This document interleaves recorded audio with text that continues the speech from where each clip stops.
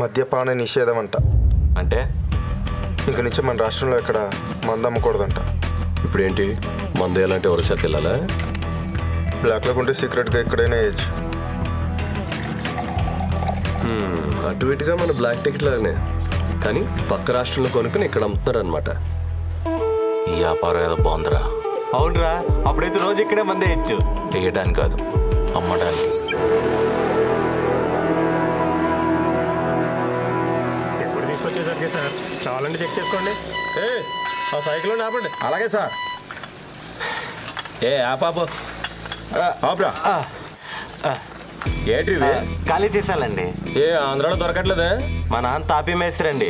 గోడ కట్టిన తర్వాత దొంగలు రాకుండా ఉండడానికి గాజు పెంకులు పెడతాం కదా, మన దగ్గర మద్యపాన నిషేధం, సీసాలు లేవు. అందుకని ఒరిస్సా పోయి సీసాలు తీసుకొస్తున్నామండి. తాపీ మేస్త్రి అయితే ఎంత కథ చెప్పావు, మీ నాన్న ఇంజనీర్ అయితే ఇంకెంత కథ చెప్పేవాడు. సరే వెళ్ళు. సరే అండి.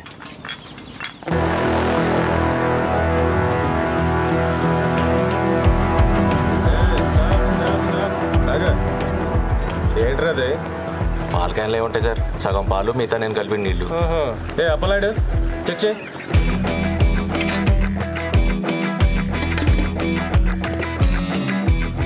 కాలే సార్.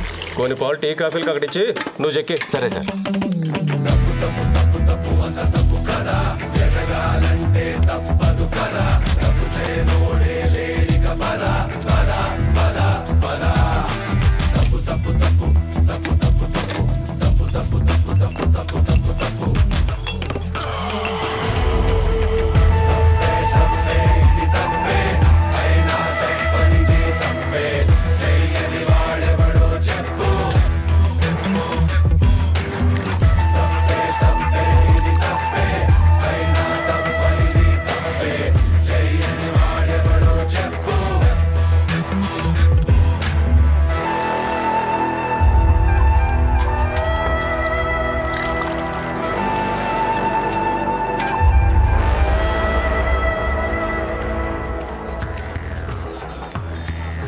వాతావరణం మంచి చల్లగా ఉంది.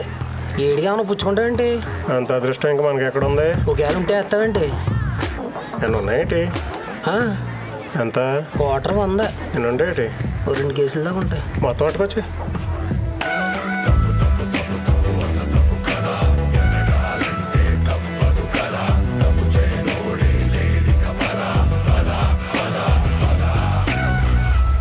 సరికెత్తుకెళ్ళి అమ్ముకురామంటే అప్పుడే వచ్చేసావేంటి?